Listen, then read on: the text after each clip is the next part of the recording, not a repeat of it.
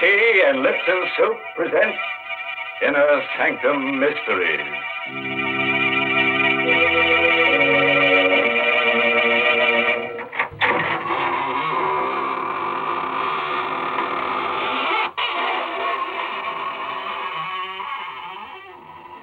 Good evening, friends. This is your host of the Inner Sanctum, welcoming you to another half hour of gore galore. Come in, won't you, and sit down. No, not there. You'll sit on Ezekiel. He wouldn't like that. Besides, you'd probably find him pretty cold. We've been keeping him on ice for about 6 months now. What? That noise? Oh, that's just his teeth chattering. No, not because he's cold, but because he's just finished going over tonight's story and, well, I guess you could call him a scared stiff. Goodness, is the story really going to be so scary? You mean that lots of people are going to be murdered? Yes, Mary, but don't worry. We're only killing people who've never been killed before. Well, I guess then that all the characters in the story will need plenty of ho suet. Ho suet? What's that? Chinese for Lipton tea? Well, you're half right. It's Chinese. Ho suet means good luck. And that's what it says in Chinese characters on the sterling silver medallion that the Lipton people are offering to the ladies. Yes, ladies, the medallion is a Chinese good luck charm. But more than that, it's a really lovely piece of jewelry. It's made of solid sterling silver, and it's hung on a narrow black rayon satin ribbon. That's the fashion this year, you know. Yes, this handsome medallion is the kind of jewelry you find at those smart shops on Fifth Avenue in New York. And to get it, all you have to do is to send 25 cents and the box top from a package of Lipton's, the tea with the brisk flavor, to Lipton Tea, Box 92. That's Box 92, New York City. All right, friends. Now get ready for a surprise. Tonight's story is called Death Across the Board. It's an original radio play by Robert Newman. And our star is that famous dramatic actor of stage and screen, Raymond Massey, who will play the role of John Strand. You like to play games. Your life, and even your soul on one throw of the dice or the turn of a card. Oh, you don't care for such high stakes, eh? Well, did it ever occur to you, by living, you're playing such a game, and that your opponent was death?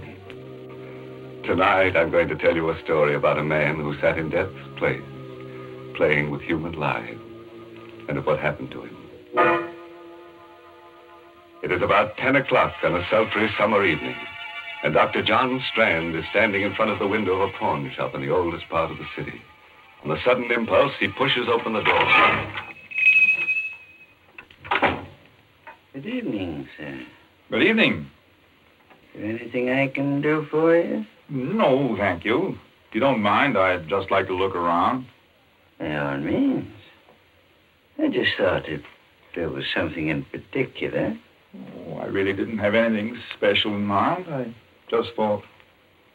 Hello. Ah, my chess set. Yes, a very interesting set. And a very interesting game you're playing. My dear sir, you have no idea how interesting. Whose move? White's. Then White should win in 6 moves. That, sir, is very much open to question. Well, perhaps we can play sometime. And how much for this set? It's not for sale. Oh, too bad. Yes. However, if you're interested in chess and chessmen, I know of a set that I think might appeal to you. It's an Arabian set, 12th or 13th century ivory. The white pieces are Saracen warriors, and the black pieces are crusaders. Do you have it here? Unfortunately, no. It's not very far away.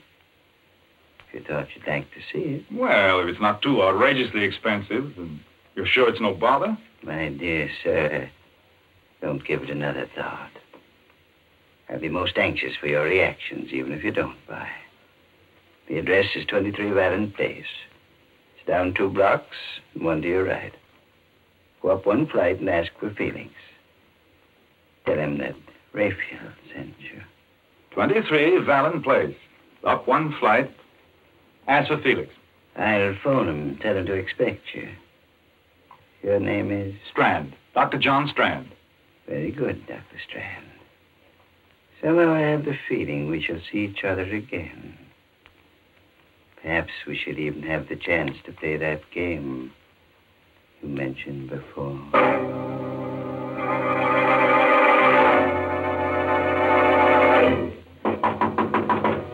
Who's that? Who's there? Felix? I said, who's there? My name's Strand. Rayfield sent me over here. He said he'd phone you and... Just a second. How do you do? I hope I'm not disturbing you. Okay, come on in. And stick 'em up. What? I'm afraid there must be some mistake. Sure is, Bob, and you made it, thinking you could come here and take me this way. What? This is I ridiculous. said stick 'em up. Keep 'em up, or I'll let you have it right now. What for? Because I said so, that's what's for. Let go of me. Let go. You drop that gun, or drop it, do you hear? Where is it? Where's you? Sure let you have it right away. Oh. Okay. Now get up and tell me what this is all about. I said get up and... Felix. Dead. He's dead.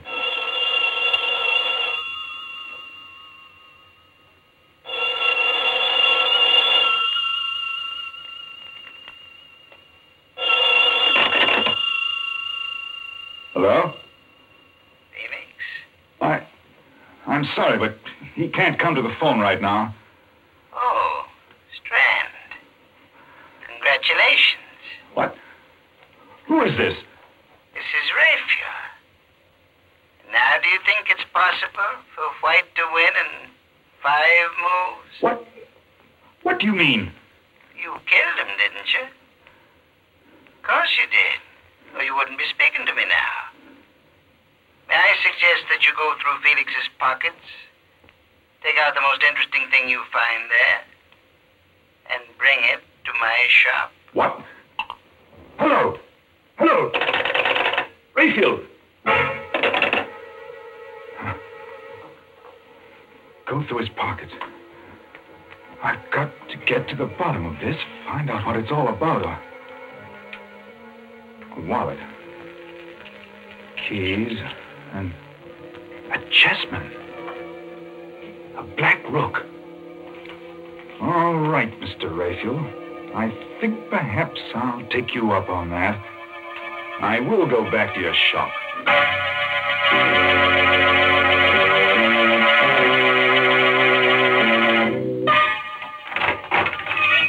Good evening, sir. Can I help you? Yes. Where's Rayfield? Oh, I'm sorry. He's not in right now, but are you Dr. Strand? I am. I'm Alice Hines. He must have been expecting you. He asked me to give you this. What is it?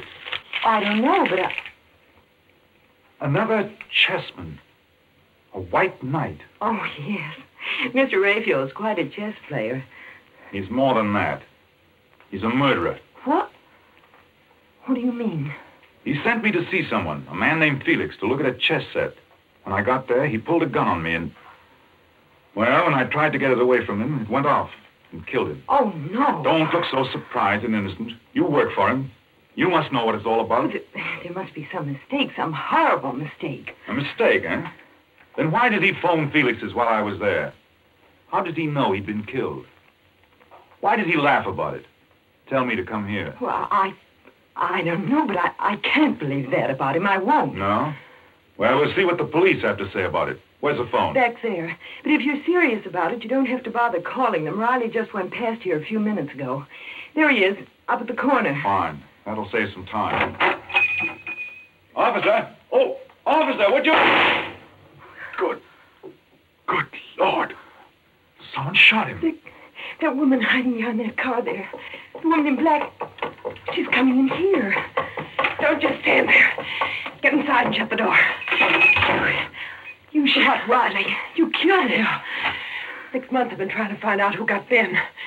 Now he can rest in peace. Where's Rayfield? Rayfield? He's the one that got the dope for me. Told me how to knock the cop off. Told me to come in here afterwards. Well, Mrs. Hines? Why are you looking so funny? Say, whose side are you on, anyway? Not ours, my dear. Not ours. Well, that's it. I just took it for granted you were working for Rafe. Okay, get him up and keep him up. What'll I do with him, Raphael? Where are you, anyway? Oh, I'm around here someplace. As to what to do with them, I leave that to your discretion. After all, they are witnesses.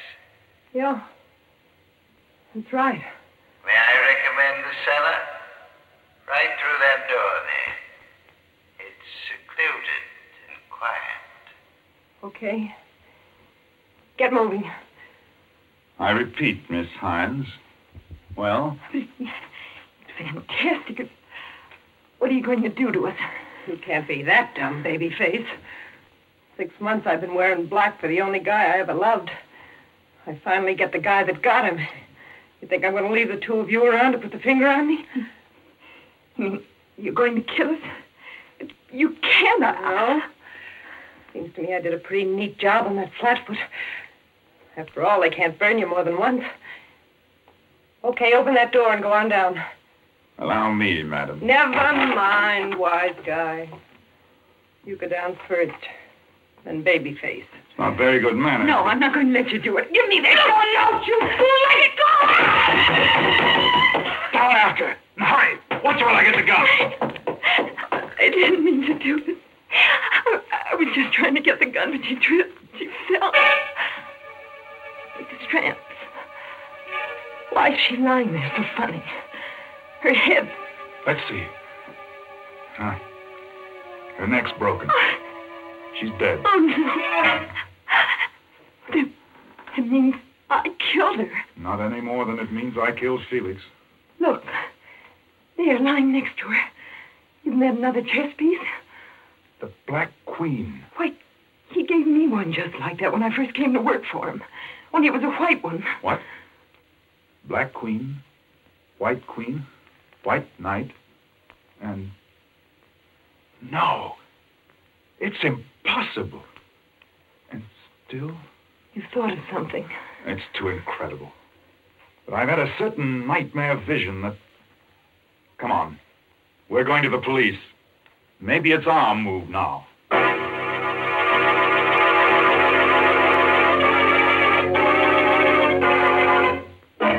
Well, live and learn.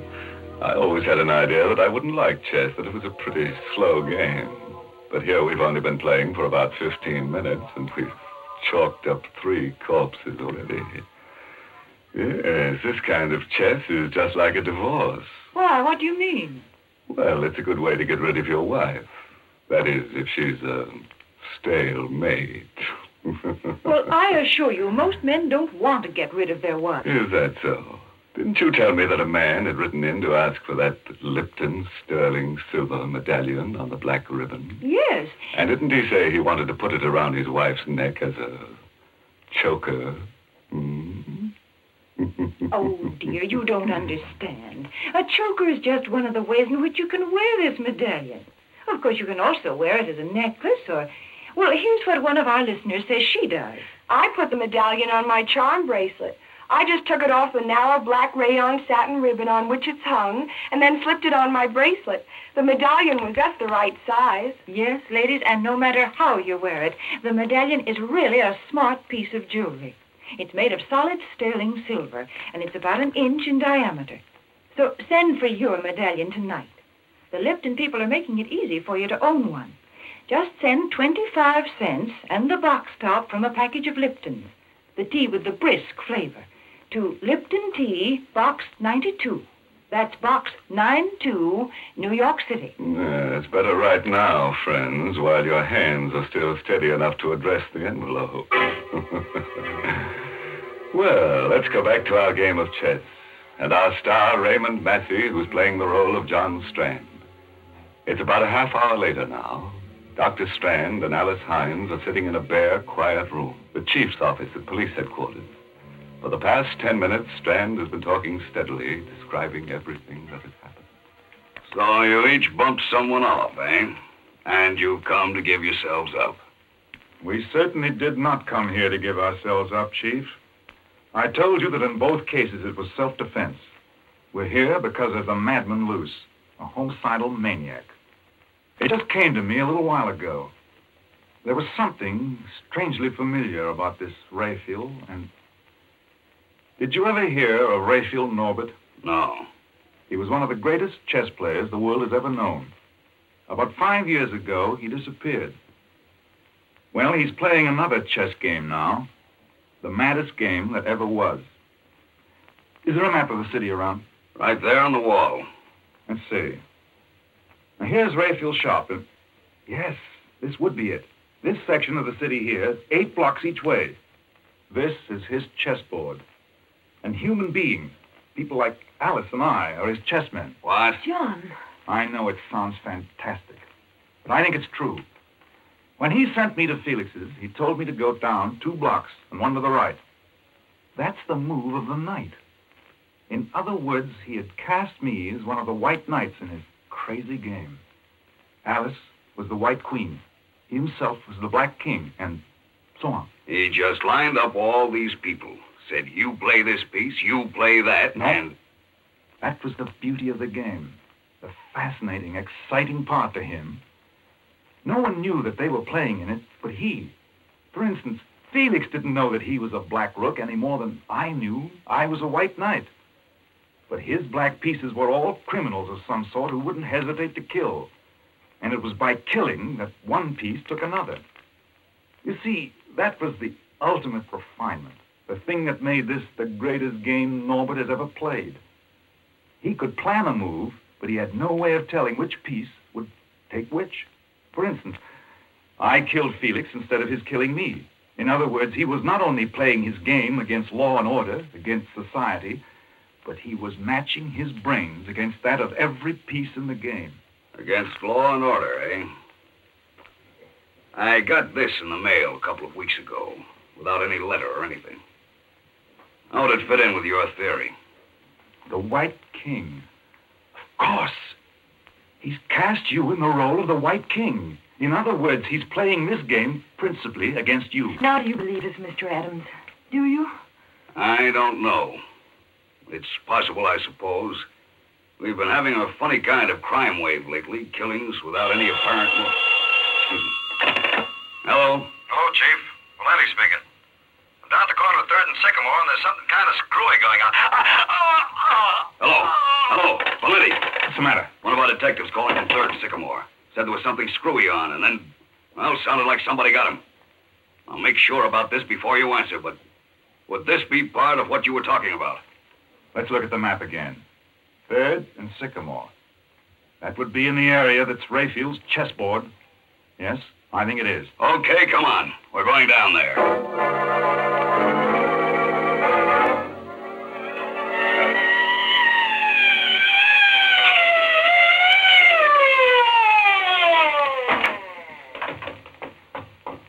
There he is, lying next to the call box. Dead. Stabbed. Look there, lying next to him. Another chess piece.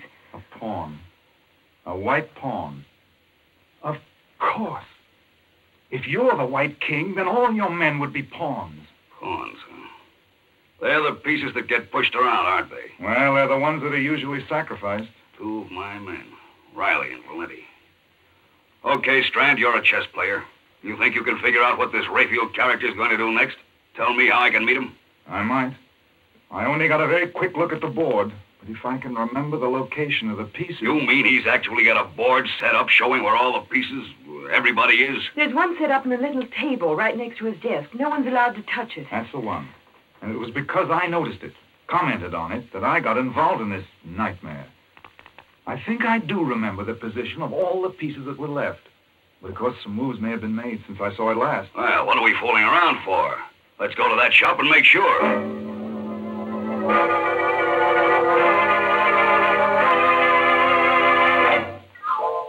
All dark. Doesn't look as if anyone's in the store. Locked, all right. You got a key, haven't you, Alice? No, Raphael never gave me one. He always locked up himself. Well, what do we do? 2 of my men killed and you ask me something like that. Look out. Okay. Where's the light? Right here. There's the chessboard over there. I know. Let's take a look at it. This all there is to the place? Except for the cellar. Oh, she must still be down there. That woman in We'll black. go down there later. Well, Strand. Well, at the moment, Black seems to have the edge on us. Several moves have been made, and we've lost several pieces. But we still got a The fair devil's chance. winning that game. Where's this Raphael guy, the Black King? What's he going to do next? Just give me another minute or two, will you? The Black King is still in his own square, which would seem to mean that Raphael was still here someplace. The thing is, I'm not sure whose move it is now. You're right, Strand. I am still here. And it's my move. What in thunder? It's him speaking over some kind of loudspeaker system, maybe from the cellar. From the cellar, huh? Now, I'm going to...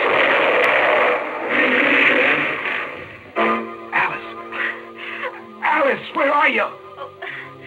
Over here. Are you all right? I think so. What was it?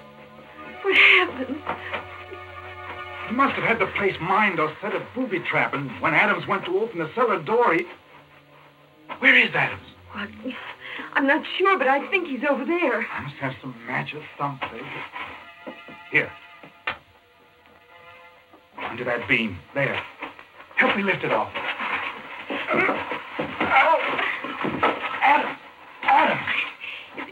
Is he... No, but he's pretty badly hurt. Just let me get a few tourniquets tied on him, and we better get him to a hospital.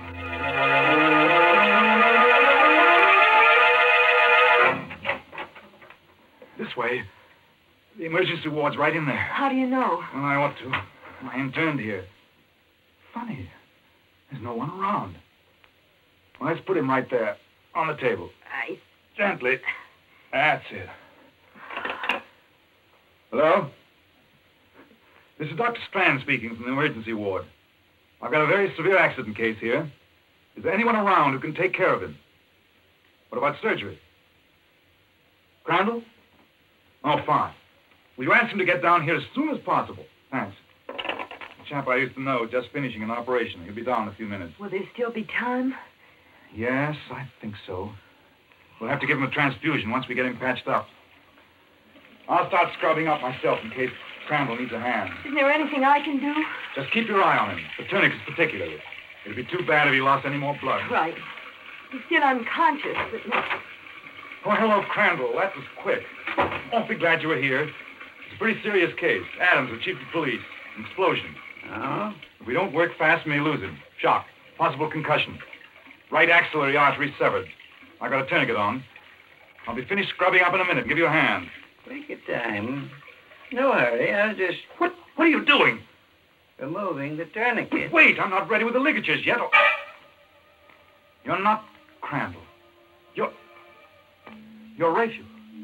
Right, Strand. Raphael Norbert. Dr. Crandall is still in surgery. Locked in, as a matter of fact.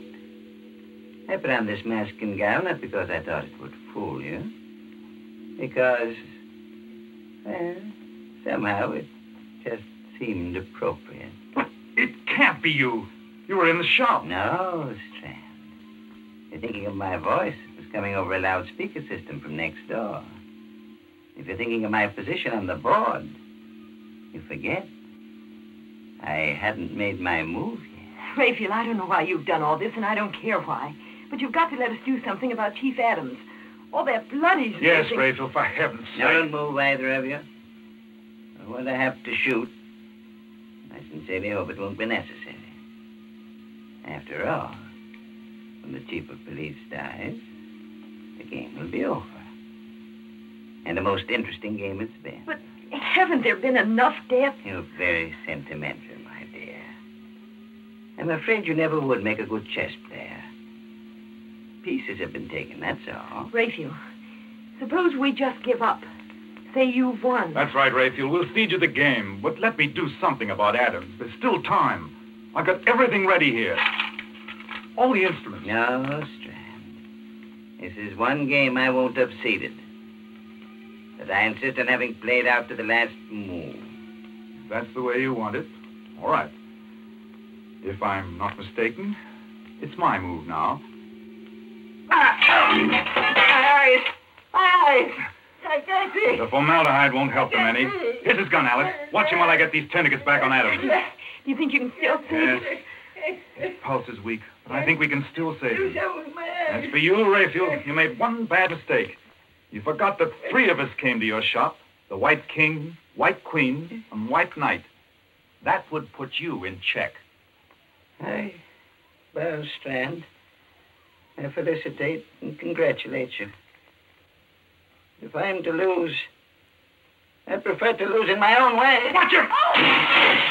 Oh, he went through the window. There's a railroad underpass right outside. A drop of about 60 feet. I think that's game, match, and tournament.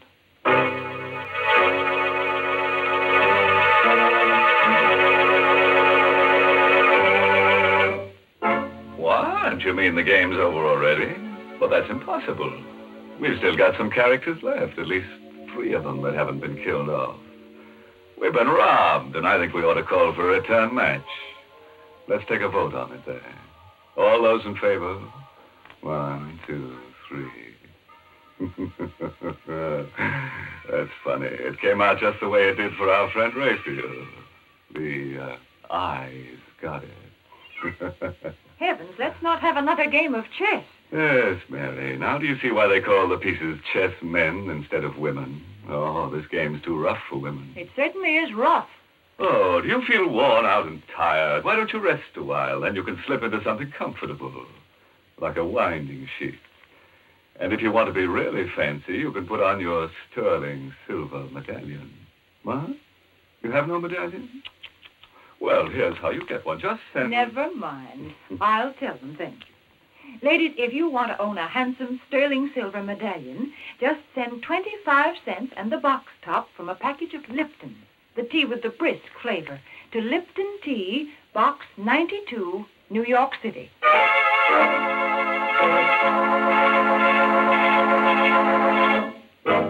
Before I say goodnight, a word of advice. If you should ever get into a chess game with a stranger and you happen to notice that he's got a meat-axe on his lap, don't get up and run. Just make sure that there's someone else around to help pick up the pieces. Oh, by the way, this month's Inner Sanctum mystery novel is Lay That Pistol Down by Richard Powell. And oh yes, let me tell you about next week's Inner Sanctum story. Directed by Hyman Brown and brought to you by Lipton Tea and Lipton Soup. Next week's story is about a picture that kills everyone who owns it. It's a masterpiece of murder. Yes, just as soon as a man hangs up his picture, vice versa happens. The picture hangs him. And now it's time to close the squeaking door until next Tuesday. So, good night. Pleasant dreams.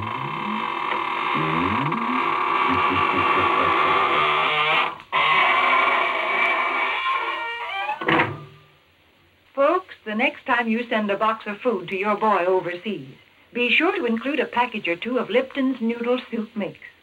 You see, Lipton's is just like a taste of home. Yes, it has the same homemade chickeny taste as the soup you make yourself, the soup your boy's always been so fond of. That's why it's such a thoughtful, welcome little gift to send Lipton. And as you know yourself, Lipton's noodle soup makes a grand snack. So remember, send a package or 2 to your boy. And remember to tune in next Tuesday night for another Inner Sanctum mystery. This is CBS, the Columbia Broadcasting System.